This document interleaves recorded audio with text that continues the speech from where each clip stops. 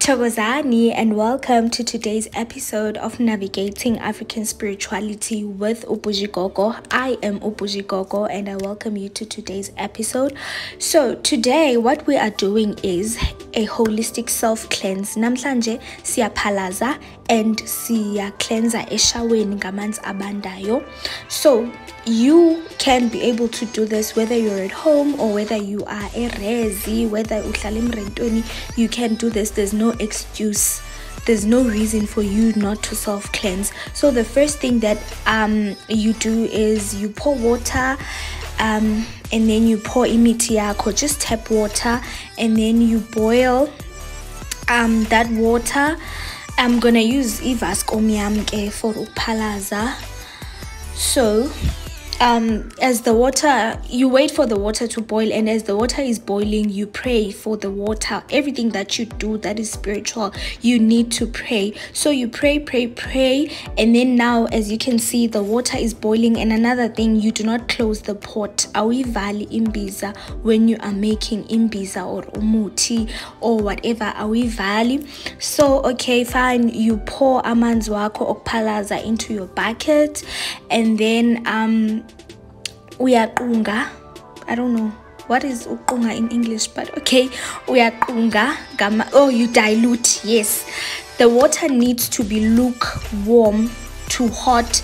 It shouldn't be cold, but it shouldn't be too lukewarm to a point where like it's more closer to cold. It needs to be lukewarm but more closer to hot. So okay, fine, you kneel down, you are preparing to uphalaza. Uyakha amanzi. As you can see, I'm using that jug. You drink until uhluthe, until amanzi aqalisa uzibuyela ngokwawo.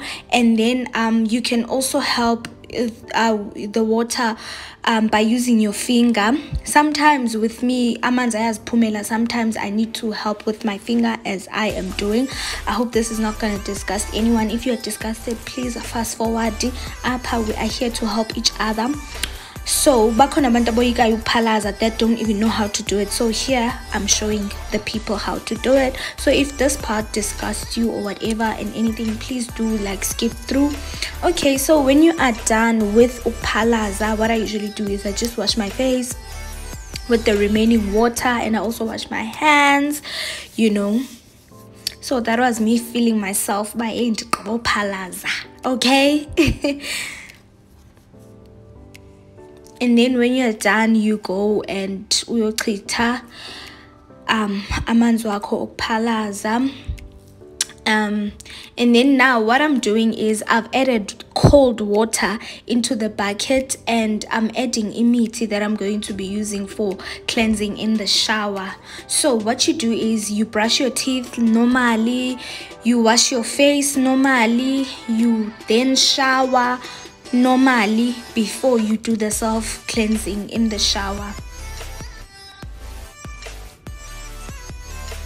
That's me using my face wash Cetaphil, and after I'm going to be using my gloves, my body scrubbing gloves.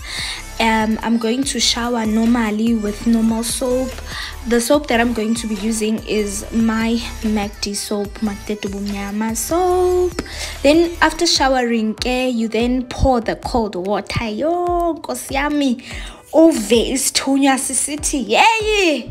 So you then pour the cold water from like your head, like from ebuchocheni, you know. You pour that water, that cold water, and then it goes down. And as you are pouring the water, you pray, you ask if you are cleansing to remove darkness and whatnot. We are kusuki darkness and everything. You cleanse. And then when you are done, you need to let yourself air dry. You do not wipe yourself. You need to let yourself air dry. And then when you are done air drying, when you are sure, but okay, now I'm dry, you are then going to apply your roll-on and your body lotion as per usual. So that's me. I use Dove, the original Dove. It lasts so long. I love it so much. Love it loads, kesana. And then after I apply face lotion, CeraVe. I apply CeraVe And then after applying face lotion, I then apply lotion on my body, and I use the Also Heavenly Aqueous cream. Yeah, that is basically it for today's video. And then after that, you dress your normal clothes as per usual, or if you are someone that has a gift, you can just wear amahia akho on that day where you've cleansed. But because I was going somewhere, I was going to a mall, so I had to dress up.